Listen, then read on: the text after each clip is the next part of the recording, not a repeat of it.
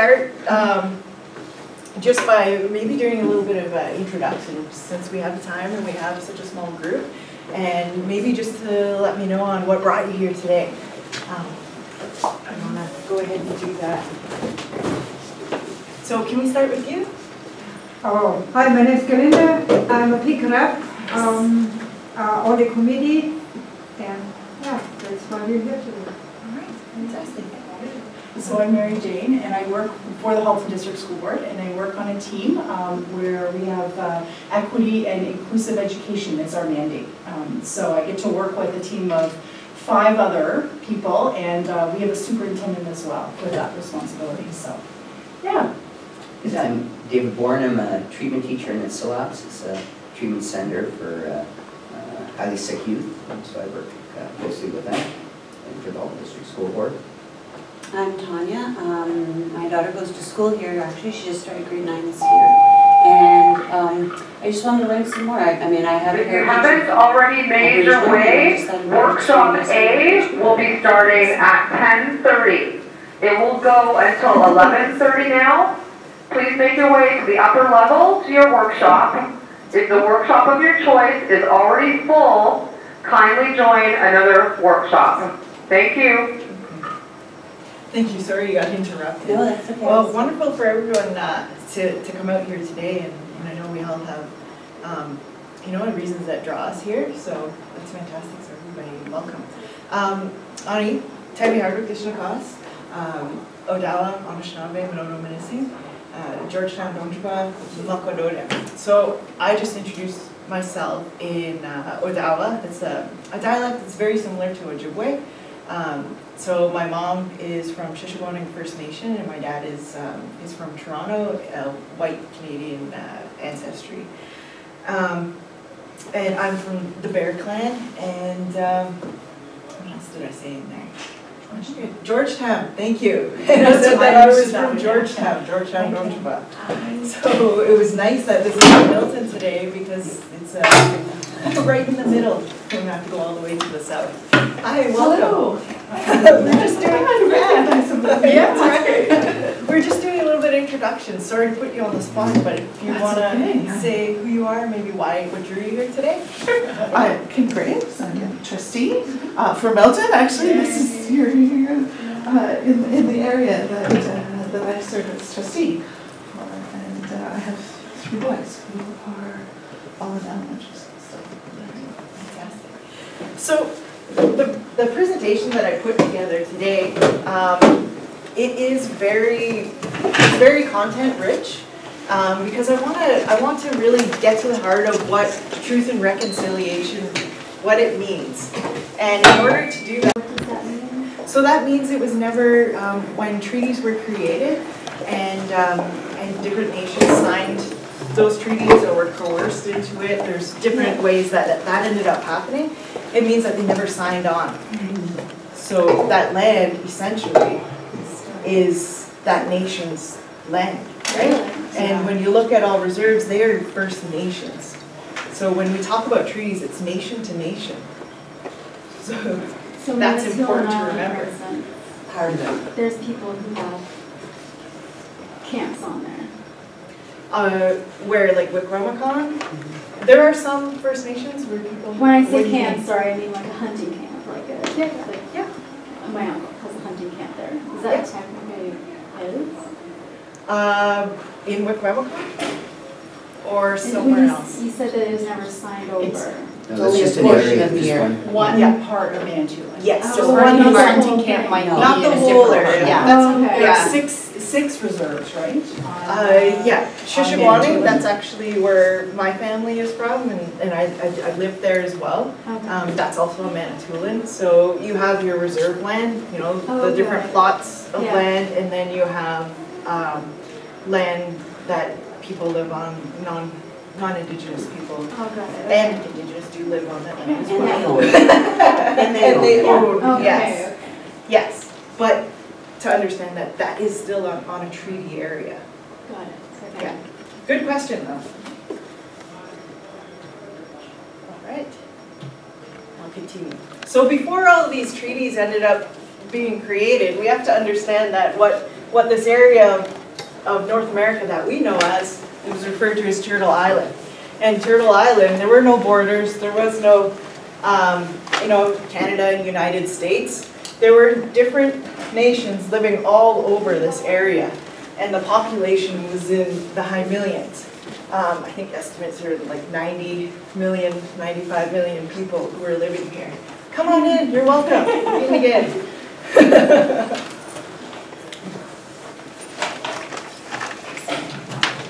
So, some of the early treaties that were created was a two-row wampum. Now, this was done with the idea of traveling. So these are representing the two canoes. Okay, so they're traveling side by side. One represents the white brothers, so the people that came over, right? And the other represents the indigenous population here. And then the idea was that we would share the land, traveling side by side, but not interfering with one another. So that was the idea of the early treaties that were created. And it tells you here, the three white rows represent peace, love, and friendship.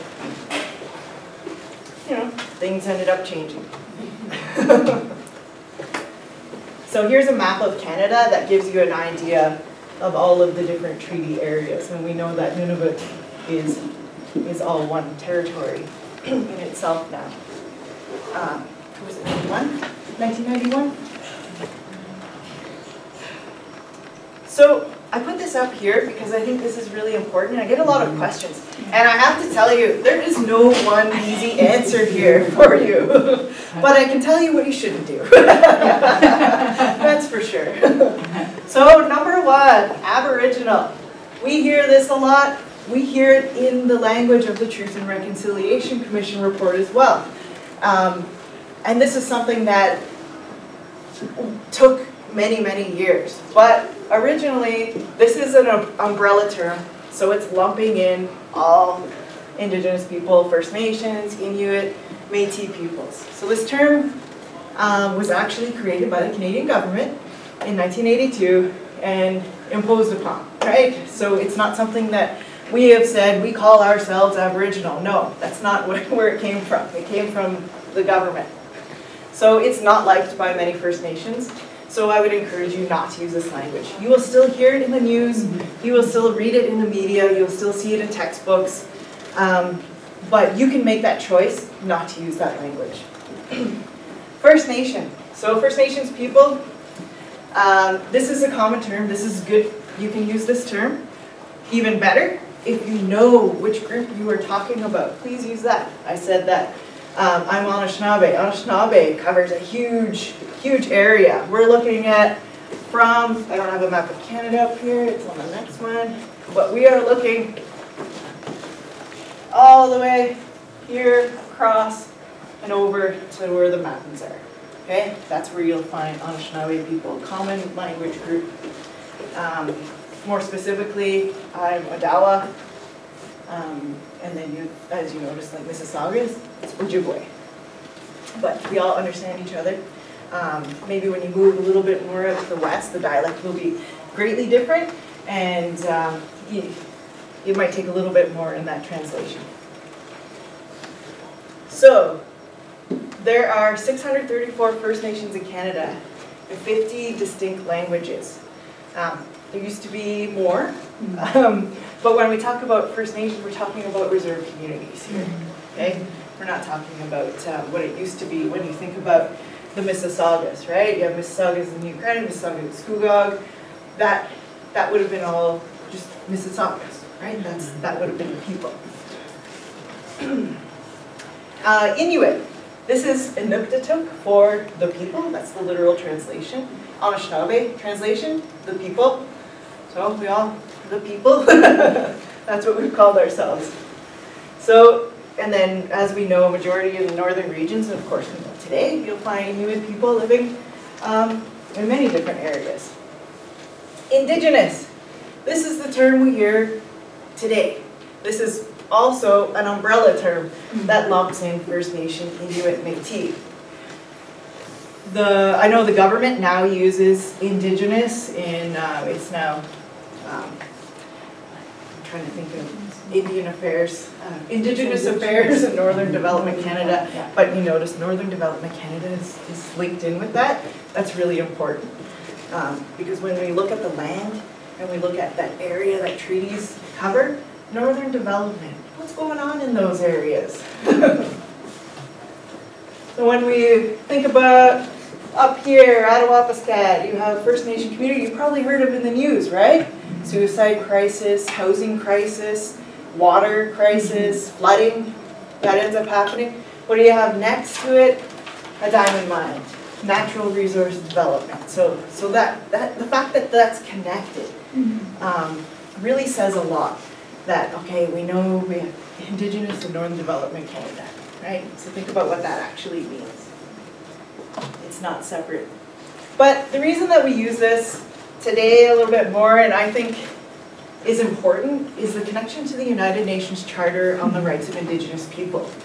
If you have that distinction and you have that connection in its use, then you are also recognizing that charter in its existence. So using that language, I think, is the most appropriate today when you are looking at an umbrella term to use. But like I said, be as specific as possible if you can. And if you aren't sure, ask. So we're going to get into a little bit more about the truth. So what is the truth and truth and reconciliation? And we won't know everything when you come out of this, but it'll scratch the surface and probably pique your interest and want to learn a little bit more and ask questions. So we'll figure out why that's important to know. And remember, we're here to learn together. We're not assigning blame. This has happened, but let's look at understanding and look at how we can move forward. That's the reconciliation part. So what I wanted to do is kind of set things into contemporary context at the beginning for understanding why it's important to know that truth. So you might have heard or not heard in the news, depending if you've just heard it on social media, because this has been a blackout in the media, right? They're not really talking about it in the news, the Dakota Access Pipeline. But we all have had many land rights issues where we have demonstrated to fight for the land. And it's not just about the whatever indigenous group in that area, it's for everyone, right? Because, you know, water is life. These resources are important. Grassy Narrows, this is a Northern Ontario community. You might have heard in the news because of mercury poisoning that happened many years ago, and it's still contaminated water. And there are some very serious side effects that have impacted community members, even on the developmental stage through birth. So, and this also has to do no clear cutting. When we talk about those treaties, remember what they mean. It's supposed to be about, you know, that relationship and protecting the land by consulting one another. And then if businesses, corporations make agreements with government, that consultation with First Nations also needs to happen. So people stand up for the rights and speak about it. You know, you have children, protect our land, becoming involved, really knowing what's important. Here's another issue. I shouldn't say that, because we're not an issue, we're people, right? Murdered and missing Indigenous women. So this is actually a statistic from the RCMP. Yeah, all the faces on there, because I think putting actual face to what is happening on there really makes it more striking, right? These are real people that this has happened to. So this is statistics from 1980 to 2012. You notice the term Aboriginal is used in here, but that's, once again, government language, and it's also from 2012 when it was published. Indigenous wasn't popularly used yet. So there's your number, 1,017 Indigenous female victims. So how do we get to this point? And a lot of it can be traced to the legacy of the policies in our history in Canada.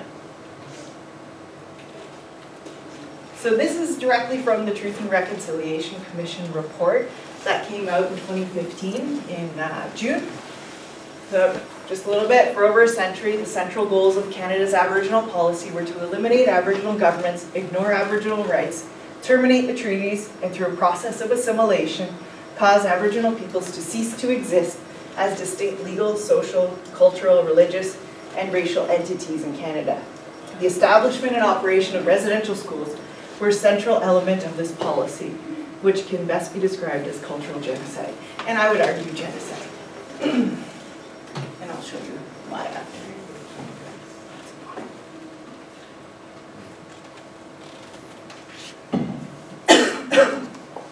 Sorry, that statement that you just read. What is that from? Like who? The first paragraph? This is from the Truth and Reconciliation Report, the final That is report. issued by This was the- created by Indigenous people. When? But the government played a huge part in that. But this is basically what the findings were that came out of that report. When was that, last year? Last year. The final report June came last year, 2015. but it's been ongoing with consultation 10 and development years. with many of the commissioners. So there are multiple commissioners who were in charge of authoring that report as well. So we like to welcome people from other countries, but we don't like to Yeah. welcome them. That's exactly.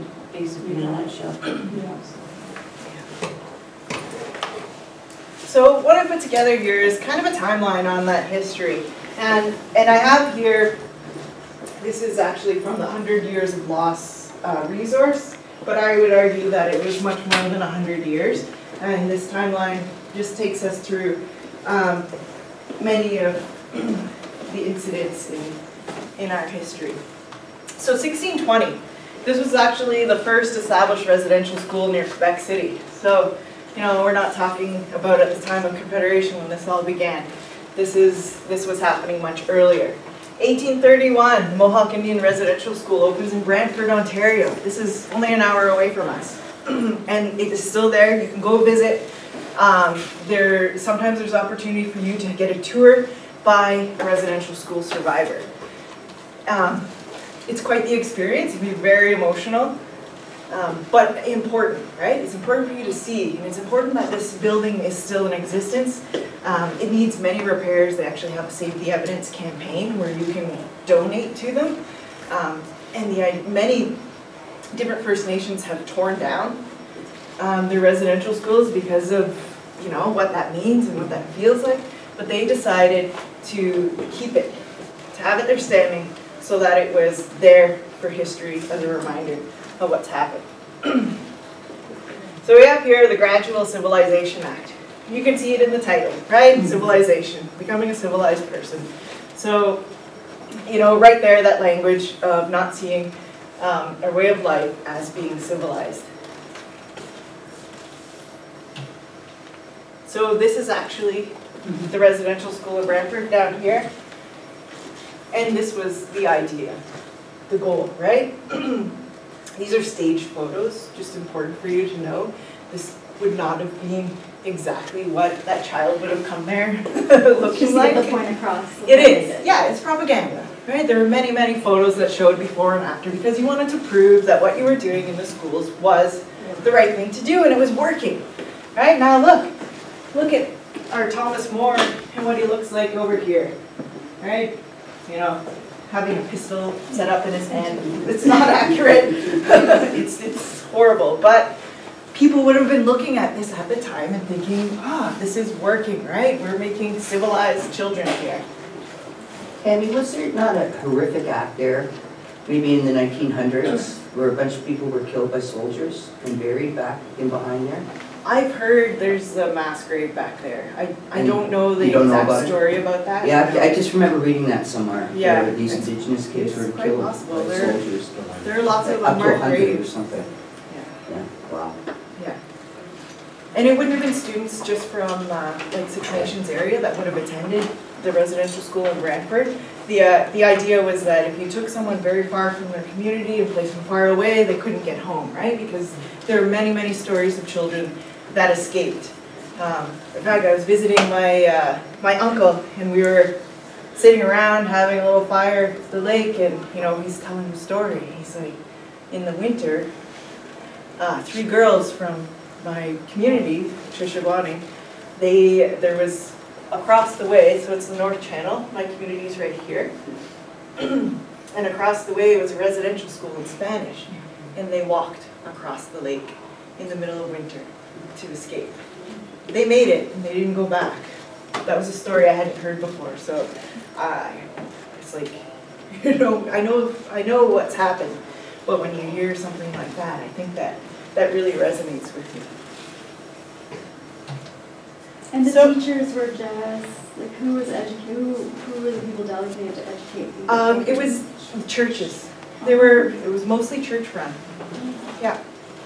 So you had all church denominations that were in charge, Christian denominations. So you had the Anglicans, United Church, Catholic Church that were in charge of running them. And then you did have government officials coming Yes. as inspectors, Mhm. so they would come to inspect to make sure everything was going on. So there were only very few cases where inspectors were realizing this is not okay. And those inspectors now we see as just the power of their voice at that time was really incredible, because that was totally going against all policy and all of the direction from the federal government. Yeah, it is important to recognize that there were people who did try to speak out, but others followed and thought they were doing good work. Oh, yeah. Yeah. So the parents of these children, Mhm. they thought they were doing the right thing? No, they were They not had a sent. choice. They were not sent by choice. It was law. Oh. So it became law in 1920 that all children would attend. And That's if that you didn't, civilization you law could that you be, just... yeah, you could be put in jail if you didn't send your children. And quite often, they would come and round people up. So they would come round up the children at the end of the summer, collect them all, and bring them to the school. And they'd never saw their parents again? Some did not. Some were able to go back home during the summer, but if you think about what's happening there, like you're going to a place where you're not loved, your culture is not valued, you're taught that it's wrong, you're taught that you're being shamed for it, Yeah. you're having your hair cut off, your clothes are taken, And your language. your language, Yeah, no. yes, you cannot speak your language. And if you want to watch a very difficult yet beautiful docudrama, I guess you would call it, there are 3 residential school survivors that talk about their story in this, and then it's dramatized. It is on National Film Board of Canada.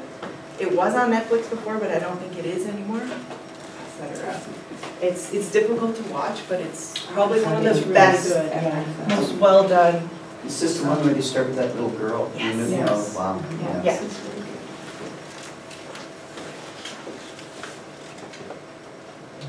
So, I should have had it in the other order, but just to show you some of the other means by which, when I said genocide was happening, so you had Lord Jeffrey Amherst, this is 1763, you know, infect Indians with sheets upon which smallpox patients have been lying, or by any other means which may exterminate the accursed race. So this is the attitude that's coming in with. We don't know exactly how effective this was because how long that would live, but it's the meaning behind it, I think, that is important to note. This was also happening because you had people who were settling, right? It's mine, with this. So think about at what cost, you know, who is being moved out of these areas in order to make way for settlement so that we could claim land to build Canada, right? So it's really understanding every aspect of what's happening during Canada's development as a country to what was happening to Indigenous peoples at the exact same time, right? So 1876, the Indian Act, and it's still called the Indian Act. So you know, I am designated Indian under the Indian Act. And it's based on blood quantum. So the Indian Act is enacted. It gives the government exclusive rights to create legislation regarding Indians and Indian lands. So moving from, we were allies at one time. We helped each other at the beginning. And then becoming wards of the state, right? So now we are, didn't have rights under the law that were the same as the rest of the population. Or I should say the rest of the British population, Right. because that's important to note as well.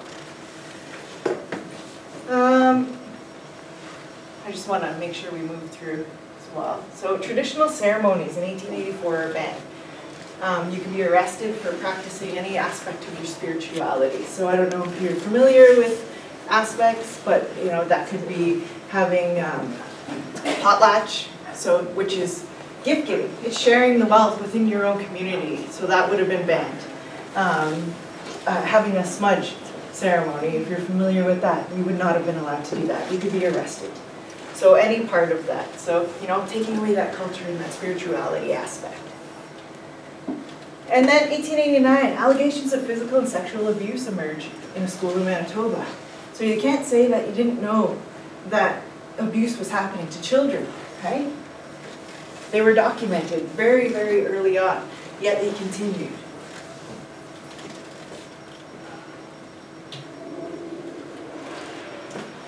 I think I had a timeline thing here. So when I talk about the lands, so control of Indian lands, so now we have here lands reserved for Indians. So this is this map, just a little snapshot of it. But you see all these dots? Those are now what are reserves, right? So it went from occupying and using the land we now call Canada to a situation where reserves or lands reserved for Indians amount to only 1/10 or 1% of Canada's land mass. And they weren't always put in the best locations.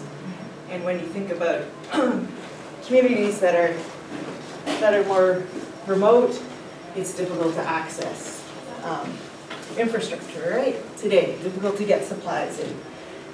Going from living off of the land, moving with nature, right? You're moving with the seasons, you're moving with where the animals are, you're very in tune to what is happening. And then now being in one spot, right? That's a very difficult transition to make. And Tammy, Yeah. just that also that if there were laws around you even leaving the Yes. reserve, right? So Yes. it wasn't like that's where your house was, but you could still use the land it was. You actually Yeah. leave that. Yes, there was the pass system in place. So you had to get permission from the Indian agent. So there was an Indian agent on every reserve, and they governed you. Well, that's why I say you were wards. You're basically like children.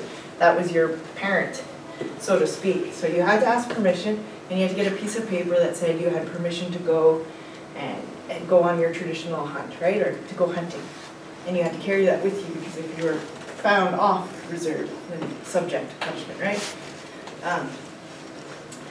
Which did happen. My grandma was in jail a lot. She said my great-grandma. Yeah.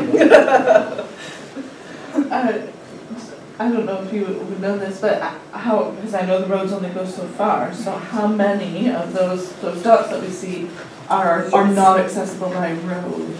I couldn't tell you 100%, but I can tell you, like we're looking all over here where it's flying. Yeah, they'd be flying communities. I worked in one, it's hard to see here, I could point it out. Yeah, it is the same. So I worked in the town side, so this is Moose Factory. And across the river is Moosonee, and I worked there, and it was training communities. You get there by train or you get there by plane. Very expensive to get there by plane. It's cheaper to go to Europe. It is. It's only an hour flight from Timmins. That's the kicker. And so from there, in the winter, there's an ice road that goes up a little further north. So that's when you get a lot of trucking of supplies going in. Other than that, you have to take a plane. And it's small. And like I said, it's expensive, so many people don't get out. And because of the expense, it's difficult to get supplies there at a cheaper cost. And, you know, vegetables, fruit, groceries are very expensive. My brother went there on a grade 8 class trip, and it was an exchange. Yeah. And do they still do stuff like that? Or I'm not sure if we visited some young boys from Moosonee. Yeah. And it was fabulous, but I wondered if that's more, if it was educational, or was it having a reverse effect on the children actually leaving the reserve, or I don't know. Yeah. No, those are good questions to wonder, and I don't think I could give you a definitive answer. I wasn't really forming a question. I was just sort of wondering why we're still not doing that. Yeah. Maybe. Yeah. Well. Because we only do it with Europe and other countries. We're not connected to the people that live here, and for so long haven't voiced. So unless you have a teacher in that school or in that community or somebody down here who are able to connect, you're not going to be able to do those rich kind of educational exchanges. Right.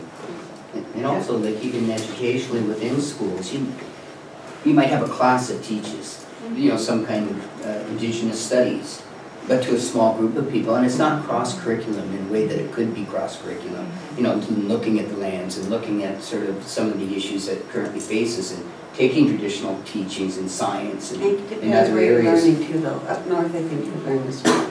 Like I'm from North Bay, right? I mean, the reserve's right outside of town. You learn more up there, right? You're at school. You're at school with these people, you know. It's totally different down here in Southern Ontario. Totally different. I agree. From being from the north. It is a little bit different, but I think we're doing better. We're getting there. We're trying, and that's my role is to get in and make change. And I did bring some images of some things that are happening in our schools that you can see after, you know, just taking a look at. Yeah, I think it also depends on your principals or on your teachers. Oh, yeah. At my kids' school, they just finished an outdoor classroom, and it was built with we have an elderly Ojibwa parents, elders there, and they helped us to design our medicine wheel. So they're not completely done yet, but they'll get there eventually. So I think it's great, but it depends on the teachers and the principals at the school. Yeah, you're absolutely right, and it has a lot to do with our own education, our past education, because until now we weren't really seeing the embedding, not looking at it just from a colonial perspective, but looking at it from an Indigenous perspective too. So that is starting to change, and I'm hoping it goes a little faster, but I see things as positive, and we have to look at those positives that are. They don't need passes still, right? No, that went away, thank goodness. Yeah, but like I said, my great grandma, because she was in a nursing home, and her mind went back, and she'd say, "Well, I'm getting out of jail soon," and it was because because she used to get arrested for leaving the community. So as we move forward, so here's where you get 1920 when it was mandatory, right? So now you get more of your roundup. So 7 to 15 years, but we know that this is not the case. If you were younger, you were still rounded up. In that video, the girl was 4 years old and didn't leave till she was 18. Now think about the impact on the home, the community, because community, it's like you were raised with all your aunts and uncles and your cousins, yeah, it's community, so children being gone. And think about the child and how she did not have a parent, or the children that, were not parented. Amendment. So soliciting funds for Indigenous legal claims without permission was made illegal. So you couldn't fight to say that this is wrong, right? Because you weren't allowed to in the court system. You weren't allowed to gain legal access. You also could not go to university or college without being enfranchised. Enfranchised means you are no longer an Indian. So expanded to the Inuit in 1955. And then 1960, we gained the right to vote legally. So we're finally able to vote. And that's not that long ago, when you really think about it. 1996 is when the last residential school closed. I actually went to university with someone who went to that residential school, and he said he got locked in the closet for speaking his language. So this still happened.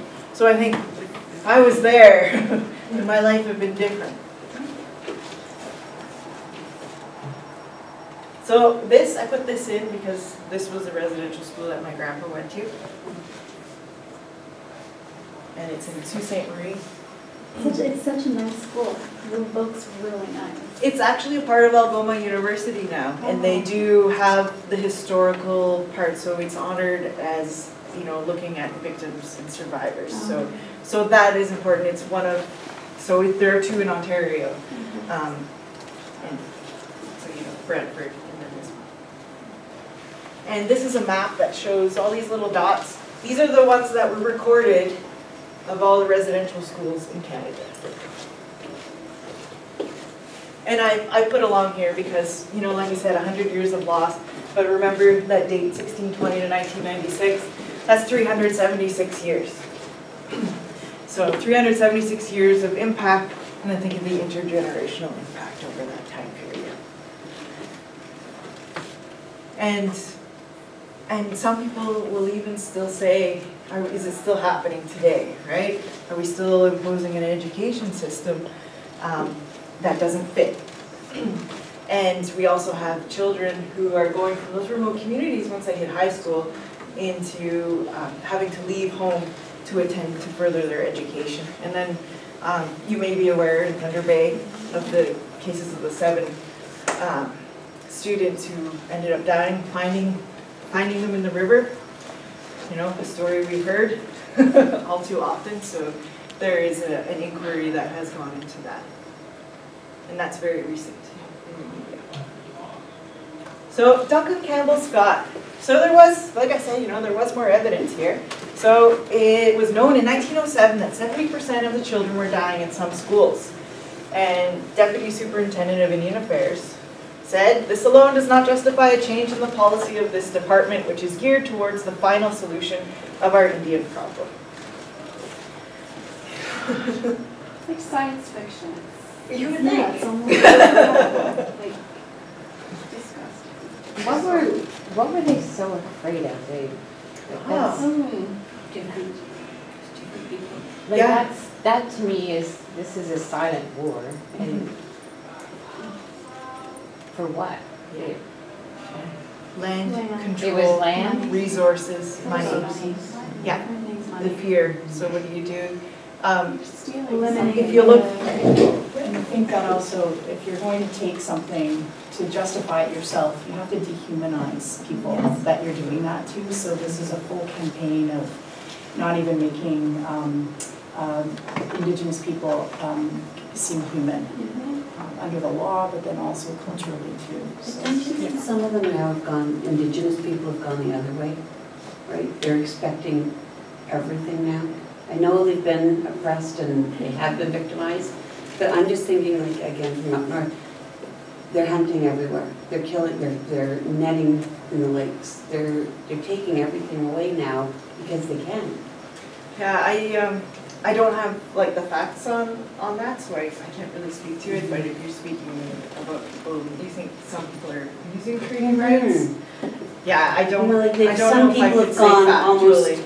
so far the other way because they feel like it's our right We've now. lost it. Do you know what I mean? Yeah, but remembering our natural laws, we need to take care of all the resources.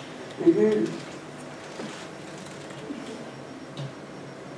So remember when I said, you know, I think it's a little bit more like genocide? So this is the actual definition of what genocide is. So put in, you know, killing members of a group, causing serious bodily or mental harm, deliberately inflicting on the group conditions of life calculated to bring about its physical destruction in whole or in part, imposing measures intended to prevent births within the group, forcibly transferring children of the group to another group.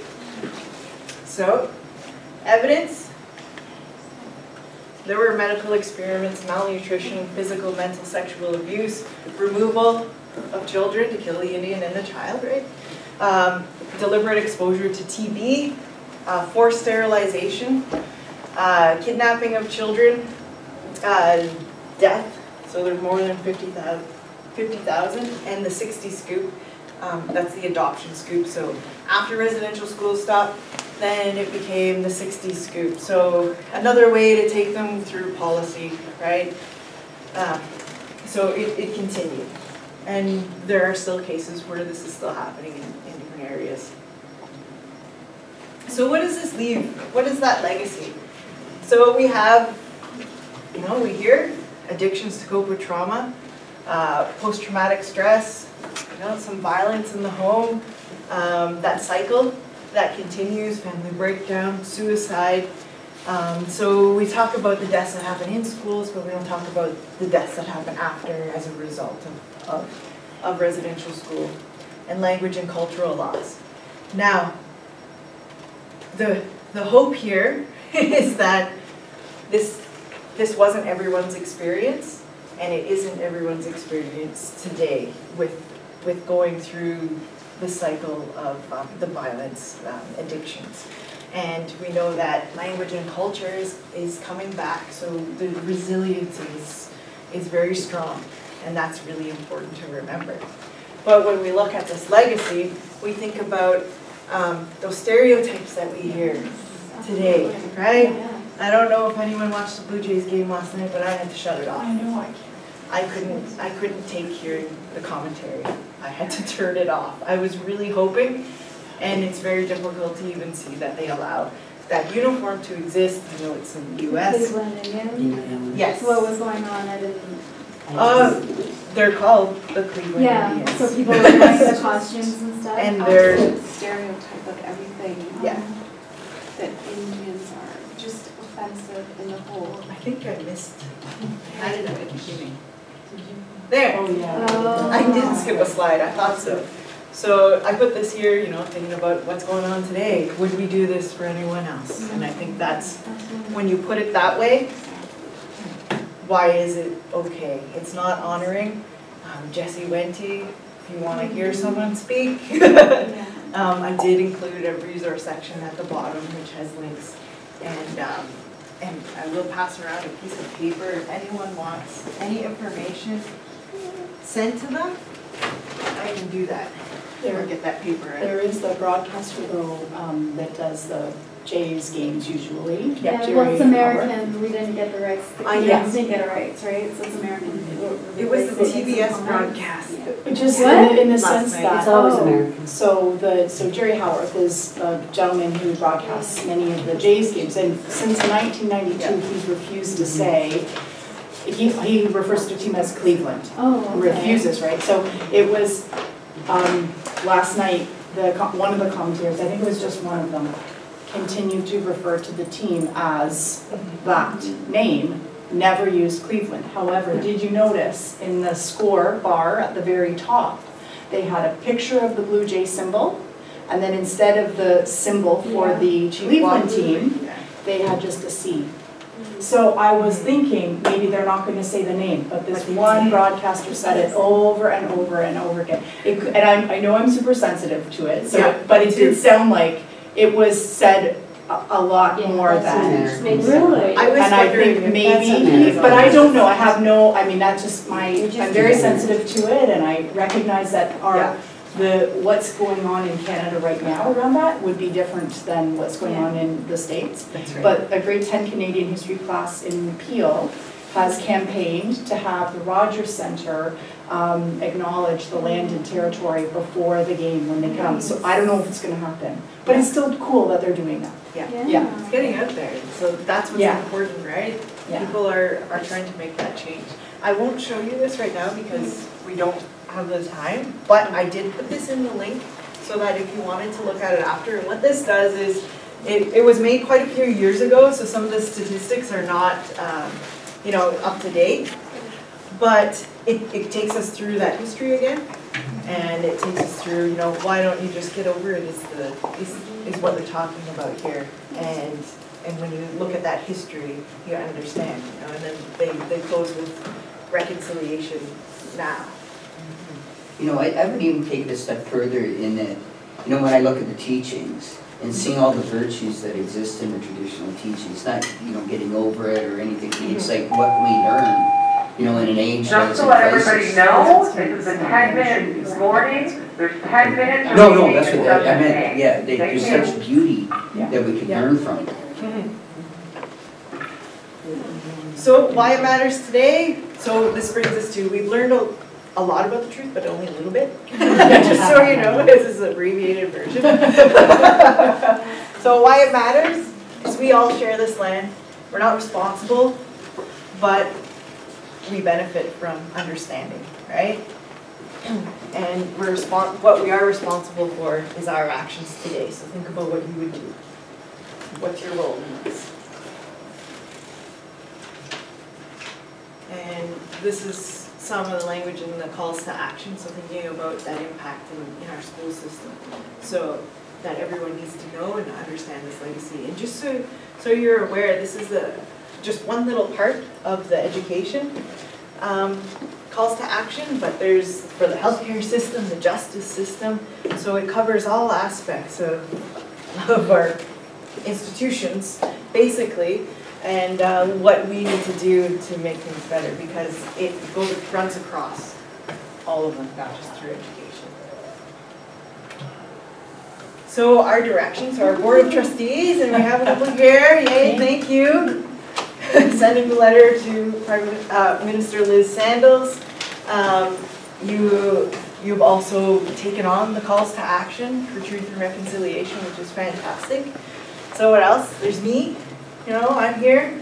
Our team is here, lots of great teachers who are doing fantastic work.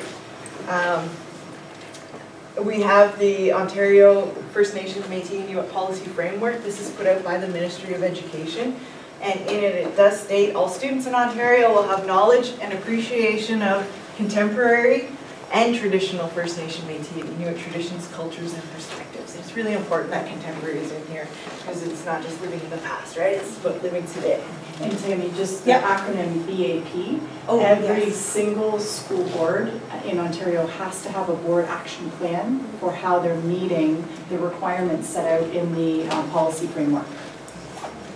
So we have a plan in place on how we try to create this work within our school board.